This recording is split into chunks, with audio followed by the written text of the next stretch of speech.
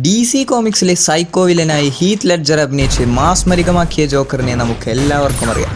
എന്നാൽ ഇതേപോലെയുള്ളൊരു മരണ mass Joker ഗെയിമേഴ്സിൻ്റെ ഇടയിലുമുണ്ട്. Batman ആർക്കം സീരീസിലെ ജോക്കർ.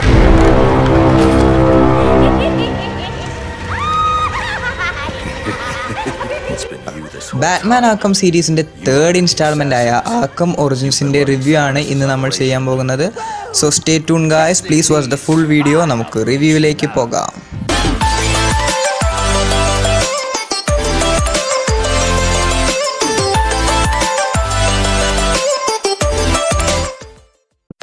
ആദ്യമായി നമുക്ക് ഈ ഗെയിമിൻ്റെ പ്രസൻറ്റേഷനെ പറ്റി നോക്കാം. ബാറ്റ്മാൻ ആർക്കം അസൈലവും ആർക്കം സിറ്റിയും എങ്ങനെയാണോ അവതരിപ്പിച്ചിട്ടുള്ളത് അതേപോലെ തന്നെയാണ് ബാറ്റ്മാൻ ആർക്കം ഒറിജിൻസും അവതരിപ്പിച്ചിട്ടുള്ളത്. ഒരു third person open world super hero ഗെയിമാണ് ബാറ്റ്മാൻ ആർക്കം ഒറിജിൻസ്.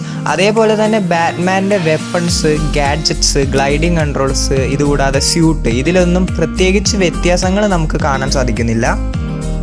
ഈ സീരീസിൻ്റെ എടുത്തു പറയേണ്ട ഒരു കാര്യം, നല്ലൊരു സ്റ്റോറി ഡ്രിവൺ ഗെയിമാണ് ബാറ്റ്മാൻ ആർക്കം ഒറിജിൻസ്. സീരീസിലെ എനിക്ക് പേഴ്സണലി ഏറ്റവും ഇഷ്ടമായിട്ടുള്ള സ്റ്റോറി എന്ന് പറയുന്നത് ബാറ്റ്മാൻ ആർക്കം ഒറിജിൻസിൻ്റേത് തന്നെയാണ്. ഗോതം സിറ്റിയുടെ കാവൽക്കാരനായ ബാറ്റ്മാൻ്റെ ഒരു അടിപൊളി അഡ്വഞ്ചറസ് സ്റ്റോറി ഈ ഗെയിമിലൂടെ അവതരിപ്പിച്ചിട്ടുണ്ട്. ഗോതം സിറ്റിയുടെ രാത്രികാലം മാത്രമാണ് ഗെയിമിൽ അവതരിപ്പിച്ചിട്ടുള്ളത്.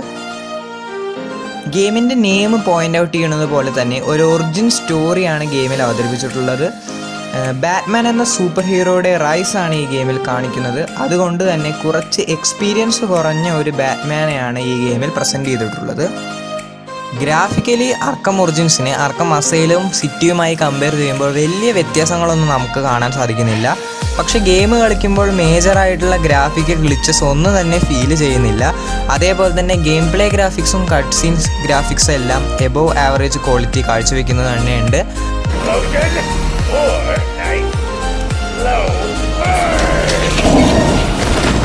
എടുത്തു പറയേണ്ടത് ഈ ഗെയിമിൻ്റെ വോയിസ് ആക്ടേഴ്സിൻ്റെ പെർഫെക്ഷനാണ്.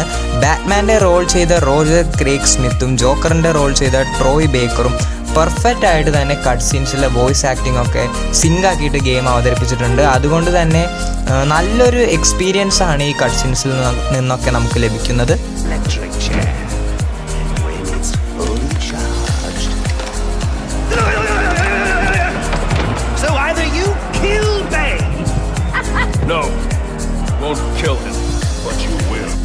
അടുത്തതായി നമുക്ക് ഈ ഗെയിമിൻ്റെ ഗെയിം പ്ലേയെ പറ്റി സംസാരിക്കാം.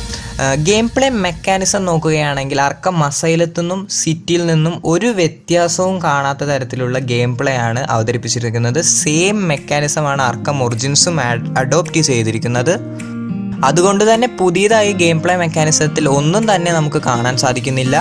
പിന്നെ എടുത്തു പറയേണ്ടത് ഈ ഗെയിമിൻ്റെ കോമ്പാറ്റ് സിസ്റ്റമാണ്. നല്ലൊരു ഫ്രീ ഫ്ലോയിങ് കോമ്പാറ്റ് സിസ്റ്റമാണ് ഗെയിമിൽ അവതരിപ്പിച്ചിട്ടുള്ളത്. അതുകൊണ്ട് തന്നെ എത്ര കളിച്ചാലും ഈ ഗെയിമിൽ മടുക്കാത്തത് ബാറ്റ്മാൻ്റെ കോമ്പാറ്റ് തന്നെയാണ്.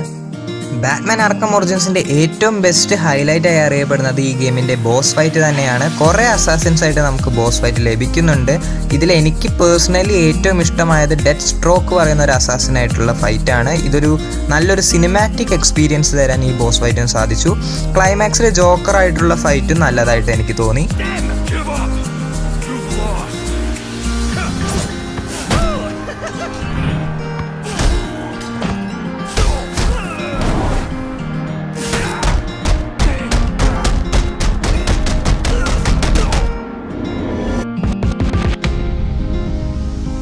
ടെക്നോളജിക്കലി അഡ്വാൻസ്ഡ് ആയിട്ടുള്ളൊരു സൂപ്പർ ഹീറോ തന്നെയാണ് ബാറ്റ്മാൻ. അങ്ങനെ നോക്കുകയാണെങ്കിൽ ബാറ്റ്മാൻ ആർക്കം ഒറിജിൻസിൽ ബാറ്റ്മാൻ്റെ ഗാഡ്ജറ്റ്സിന് വരുന്ന ഇമ്പോർട്ടൻസ് വളരെ വലുതാണ്.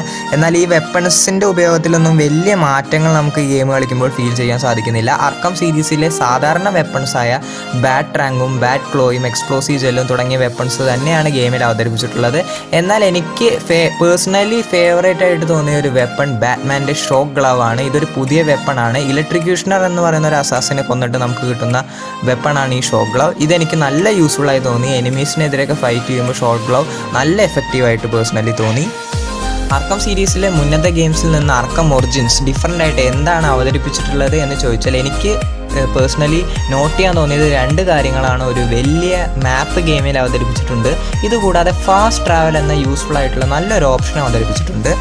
മാപ്പിലെ ഡിഫറെൻറ്റ് ലൊക്കേഷൻസിലേക്ക് നമുക്കിപ്പോൾ ബാറ്റ്മാനെ കൊണ്ട് ഗ്ലൈഡ് ചെയ്ത് പോകേണ്ട ആവശ്യമില്ല. ഫാസ്റ്റ് ട്രാവൽ ഓപ്ഷൻ ഉപയോഗിച്ചിട്ട് പെട്ടെന്ന് തന്നെ എത്താവുന്നതാണ്. ഇത് ഒരുപാട് ടൈം സേവ് ചെയ്യാൻ സഹായിച്ചതായിട്ട് എനിക്ക് തോന്നി. ഇനി മെയിൻ സ്റ്റോറിയുടെ ഭാഗമല്ലാത്ത ചലഞ്ച് മോഡിനെ കുറിച്ച് നമുക്ക് നോക്കാം. ഇതിൽ 3 ക്യാരക്ടറായിട്ട് നമുക്ക് കളിക്കാൻ പറ്റുന്നുണ്ട്. ഡെഡ് സ്ട്രോക്ക്, ബാറ്റ്മാൻ, അതേപോലെ വിജിലൻ്റ്, ബ്രൂസ് വെയിൻ. ഓക്കെ, അപ്പോൾ ചലഞ്ച് മോഡിനെ വെച്ച് പറയുകയാണെങ്കിൽ ആർക്കം സിറ്റിയുടെ ചലഞ്ച് മോഡാണ് എനിക്ക് ഒന്നും കൂടിയും കൂടുതൽ ഇഷ്ടമായത്. ഇത് ഒരു റിപ്പിറ്റേറ്റീവും ബോറിംഗ് ആയിട്ട് എനിക്ക് തോന്നി. സോ ബാറ്റ്മാൻ ആർക്കം ഒറിജിൻസിൻ്റെ ചലഞ്ച് മോഡ് വലിയ കാര്യമില്ലാത്തൊന്ന് തന്നെയാണ്. അതേപോലെ തന്നെ കോൾഡ് ഹാർട്ട് എന്ന് പറയുന്ന ഒരു DLC അവർ ആർക്കം ഒറിജിൻസിൻ്റെ ഒപ്പം തരുന്നുണ്ട്. മിസ്റ്റർ ഫ്രീസ് എന്ന് പറയുന്ന ഒരു ക്യാരക്ടറിൻ്റെ സ്റ്റോറിയാണ് ഈ DLCയിലൂടെ പറയുന്നത്. ഒരു 2 hour ടൈം എടുക്കുന്ന ഒരു DLC ആണ് ഇത്. മസ്റ്റ് പ്ലേ DLC ആയിട്ടൊന്നും എനിക്ക് തോന്നിയില്ല, എന്നാലും എൻജോയബിൾ DLC തന്നെയാണ്. അടുത്തതായി ബാറ്റ്മാൻ ആർക്കം ഒറിജിൻസിനെ കുറിച്ച് എനിക്ക് തോന്നിയിട്ടുള്ള കുറച്ച് നെഗറ്റീവ്സ് ഞാൻ നിങ്ങളായിട്ട് ഷെയർ ചെയ്യാം. ഏറ്റവും വലിയ പോരായ്മയായി എനിക്ക് തോന്നിയത്, ഞാൻ ഈ റിവ്യൂവിൽ ഒരുപാട് തവണ പറഞ്ഞു, ആർക്കം അസൈലത്തു നിന്നും ആർക്കം സിറ്റിയിൽ നിന്നും ഡിഫറൻ്റ് ആയിട്ട് ഒന്നും തന്നെ ചെയ്യാൻ ബാറ്റ്മാൻ ആർക്കം ഒറിജിൻസിന് സാധിച്ചില്ല. ഒരു പുതിയ ഗെയിം ആവുമ്പോൾ പഴയ സീരീസിൽ നിന്ന് നല്ല കാര്യങ്ങൾ അഡോപ്റ്റ് ചെയ്തിട്ട് സ്വന്തമായി പുതിയത് എന്തെങ്കിലും കൂടി ഇൻട്രൊഡ്യൂസ് ചെയ്യണമെന്നൊരു അഭിപ്രായമാണ് എനിക്കുള്ളത്. പക്ഷേ ബാറ്റ്മാൻ ഗെയിംസിൻ്റെ ഫാൻസിന് കാണാൻ സാധിക്കാതെ പോകുന്നത് ഇത് തന്നെയാണ്. ഡിഫറൻ്റ് ആയിട്ട് ഒന്നും തന്നെ ഈ ഗെയിമിൽ അവതരിപ്പിച്ചിട്ടില്ല. ചുരുക്കം പറഞ്ഞാൽ ആർക്കം സിറ്റിയുടെ ഒരു വലിയ DLC ആയിട്ട് മാത്രമേ നമുക്ക് ബാറ്റ്മാൻ ആർക്കം ഒറിജിൻസ് കളിക്കുമ്പോൾ ഫീൽ ചെയ്യുകയുള്ളൂ. മറ്റൊരു പോരായ്മയായി എനിക്ക് തോന്നിയത്, മാപ്പിൽ ഡിഫറെൻറ്റ് ലൊക്കേഷൻസ് തമ്മിൽ കണക്ട് ചെയ്യുന്ന ഒരു വലിയ ബ്രിഡ്ജ് ഉണ്ട്. ഈ ബ്രിഡ്ജിലൂടെ ഗ്ലൈഡ് ചെയ്യുന്നത് വളരെ ബോറിംഗ് ആണ്. സോ നമുക്ക് ഡിഫറെൻറ്റ് ലൊക്കേഷൻസിലേക്ക് പെട്ടെന്ന് പോകാൻ ഫാസ്റ്റ് ട്രാവൽ അല്ലാതെ ഈ ഓപ്ഷൻ മാത്രമേ ഉള്ളൂ. അപ്പോൾ ഇത് വളരെ ബോറിംഗ് ആയിട്ട് എനിക്ക് തോന്നി. പിന്നെ ആർക്കം സിറ്റിയെ വെച്ച് നോക്കുകയാണെങ്കിൽ ചലഞ്ച് സീരീസ് തീർത്തും ഒരു ഡൗൺ ഗ്രേഡ് തന്നെയായിരുന്നു. ചലഞ്ച് സീരീസിൽ ഒട്ടും തന്നെ ചലഞ്ചിങ് ആയിട്ട് ഒന്നും എനിക്ക് തോന്നിയില്ല. ഈ ഗെയിം കളിക്കുമ്പോൾ നമ്മുടെ മനസ്സിലൊരു ചോദ്യം ഉയർന്നു വന്നേക്കാം, ബാറ്റ്മാൻ്റെ ഗാഡ്ജറ്റ്സിനെ പറ്റി. ബാറ്റ്മാൻ ആർക്കം അസൈലവും ബാറ്റ്മാൻ ആർക്കം സിറ്റിയിത്തെയും ഒരുപാട് സംഭവങ്ങൾക്ക് ശേഷമാണ് ബാറ്റ്മാന് പല ഗാഡ്ജറ്റ്സും അക്വയർ ചെയ്യുന്നത്. എന്നാൽ ബാറ്റ്മാൻ ആർക്കം അസൈലത്തിന് 3 കൊല്ലം മുൻപെയാണ് ബാറ്റ്മാൻ ആർക്കം ഒറിജിൻസിൻ്റെ സ്റ്റോറി നടക്കുന്നത്. അങ്ങനെയാണെങ്കിൽ ബാറ്റ്മാൻ ഈ വെപ്പൺസ് എല്ലാം ആർക്കം ഒറിജിൻസിൽ എങ്ങനെ കിട്ടി എന്നുള്ള ഡൗട്ട് നമുക്ക് തോന്നാം. ഇതൊരു മെയിൻ പോരായ്മയായി എനിക്ക് തോന്നി. ബാറ്റ്മാൻ ആർക്കം അസൈലത്തിനും ബാറ്റ്മാൻ ആർക്കം സിറ്റിക്കും ശേഷം ആർക്കം സീരീസിനെ നശിച്ചു പോവാതെ പിടിച്ചു നിർത്താൻ വേണ്ടി WB ഗെയിംസ് തട്ടിക്കൂട്ടി ഒരുക്കിയ ഒരു ഗെയിം മാത്രമായി പോകുന്നു പലപ്പോഴും ബാറ്റ്മാൻ ആർക്കം ഒറിജിൻസ്. ഒരു പുതിയ ആർക്കം ഗെയിമർക്ക് ബാറ്റ്മാൻ ആർക്കം ഒറിജിൻസ് അടിപൊളി ഗെയിമായി തോന്നും. എന്നാൽ ആർക്കം അസൈലവും ആർക്കം സിറ്റിയും ഒക്കെ കളിച്ച് ശീലിച്ച ഒരാൾക്ക് ബാറ്റ്മാൻ ആർക്കം ഒറിജിൻസ് ഒരു ആവറേജ് എക്സ്പീരിയൻസ് മാത്രമേ തരുന്നുള്ളൂ. അതുകൊണ്ട് തന്നെ ബാറ്റ്മാൻ ആർക്കം ഒറിജിൻസിന് ഞാൻ കൊടുക്കുന്ന റേറ്റിംഗ് 7.5 out of 10 മാത്രമാകുന്നു. ബാറ്റ്മാൻ ആർക്കം ഒറിജിൻസിൻ്റെ റിവ്യൂ നിങ്ങൾക്ക് ഇഷ്ടപ്പെട്ടു എന്ന് തന്നെ വിശ്വസിക്കുന്നു. വീണ്ടും ഇതേപോലത്തെ റിവ്യൂസും മലയാളം വാക്ക് ത്രൂസും ഒക്കെ കിട്ടുവാൻ വേണ്ടിയിട്ട് ഗെയിമർ അറ്റ് മലയാളി എന്ന ചാനൽ സബ്സ്ക്രൈബ് ചെയ്ത് സപ്പോർട്ട് ചെയ്യുക. വീഡിയോസൊക്കെ മാക്സിമം ഷെയർ ചെയ്യുക. അപ്പോൾ മറ്റൊരു വീഡിയോയുമായി വീണ്ടും കാണുന്നതുവരെ ബൈ ഫ്രണ്ട്സ്.